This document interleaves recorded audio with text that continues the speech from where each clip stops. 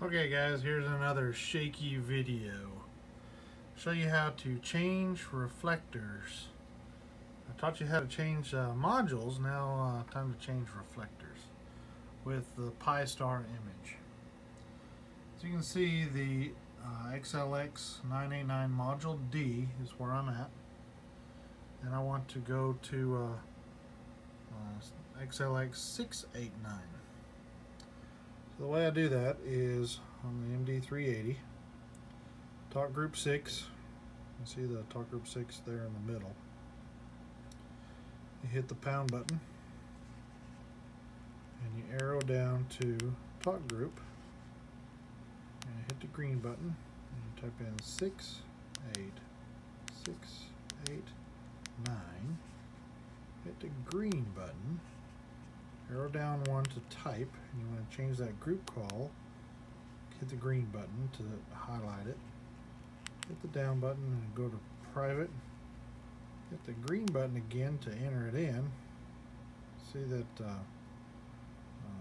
it changed a little bit there. Hit the red button, and here on the front you can see where it says private call 68689. So I'm going to do a quick key on that one. And turn off it, come right back to it again. See where I cleared it off? It says dot group. Link to XLX 689D. Eureka! There we go. I hope that helps you out anywhere, or everybody. And it just goes to the default module. You can also change the module while you're on there by going to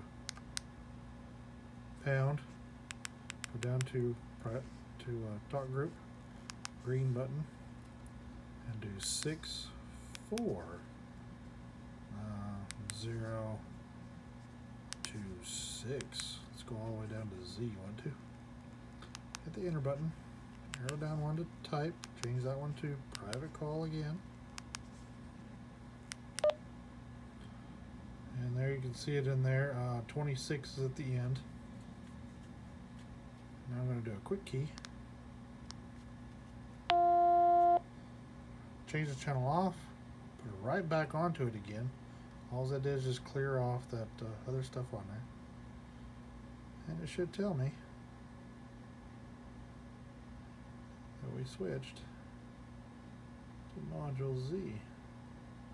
Huh, guess it's not going to do it. But if you look on the dashboard, you can see that I went to module Z now. So anyway, there you go. Have fun with it. Also, if you want to disconnect from any module because somebody is yakking on there too much, you can always hit the pound button, go down to talk group, hit the green button, go 64000, hit the green button, go down to type, change that one to private call again, hit the green button, hit the red button, and then do a quick key. Go back up to your dashboard, you can see that you're still connected to the 689, but XLX says it's not linked. It won't be on any module.